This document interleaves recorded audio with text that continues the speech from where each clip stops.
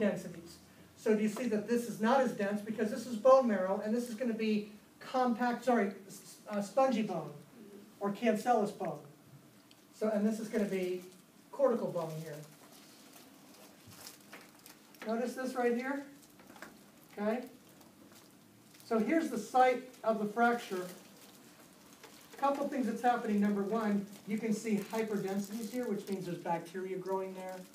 I'm not saying that bacteria shows up on X-ray, but when the bone marrow gets heavily colonized with organisms, it doesn't look like healthy bone marrow.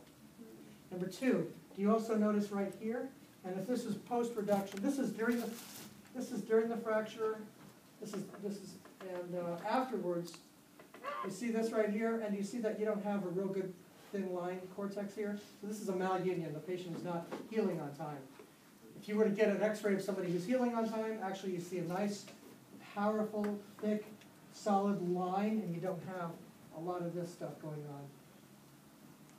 So osteomyelitis causes a delay in fracture healing.